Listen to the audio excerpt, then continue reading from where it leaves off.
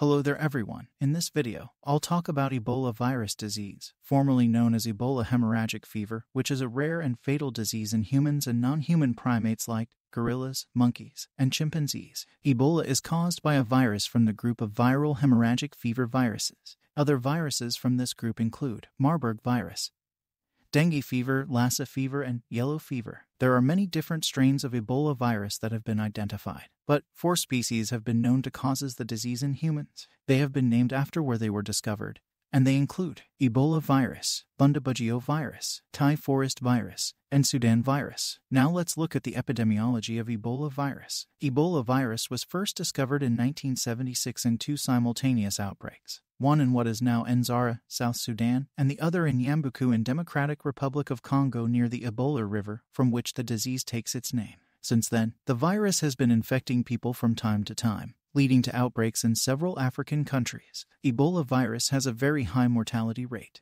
The case fatality rate is between 20% and 90% depending on the virus species. Zaire Ebola virus species has the highest mortality rate that ranges from 60% to 90%. How is Ebola virus transmitted? It spreads to people by contact with the skin or bodily fluids of an infected animal, like a monkey, chimpanzee, or fruit bat.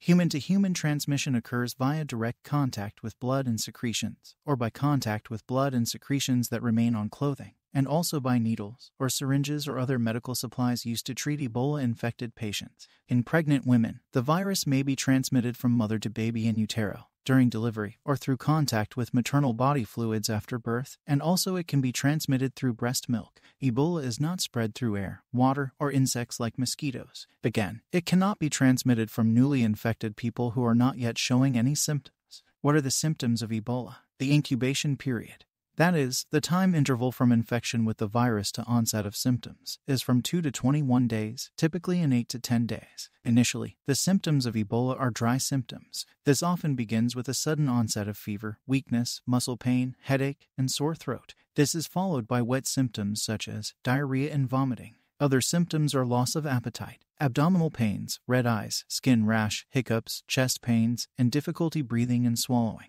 At a later stage, unexplained hemorrhaging, bleeding or bruising occurs. This usually causes bleeding from all body orifices. This includes bleeding from eyes, ears, nose, and mouth, bleeding from the rectum, and eventually leading to shock and multi-organ failure. How is Ebola diagnosed? It can be challenging to identify Ebola virus disease right away after infection.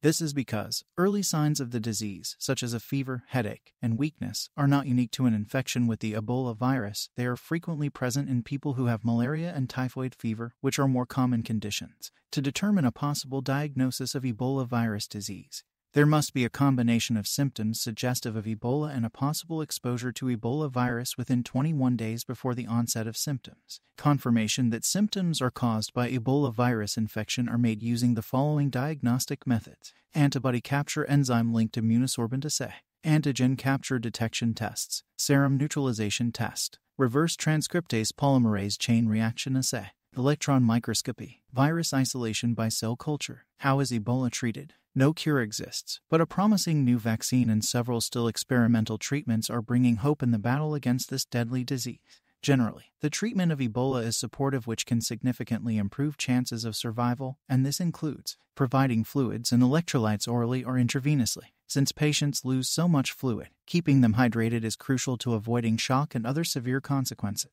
Using medication to support blood pressure, reduce vomiting and diarrhea, and to manage fever and pain. Additionally, psychological care is given to patients and their families to help them deal with a dreadful, serious illness, sometimes while also dealing with the illness or loss of other family members due to Ebola. In 2020, 2 monoclonal antibodies, that is, Imazib and Ebanga, were approved for the treatment of Zaire ebolavirus infection in adults and children by the U.S. Food and Drug Administration, and treating other infections if they occur. How are outbreaks prevented and controlled? Practice careful hygiene. Wash your hands with soap and water or an alcohol-based hand sanitizer. Avoid contact with blood and body fluids. During outbreaks, healthcare workers and people caring for sick relatives are at high risk for developing Ebola because they are more likely to come into direct contact with body fluids. The proper use of personal protective equipment greatly reduces this risk.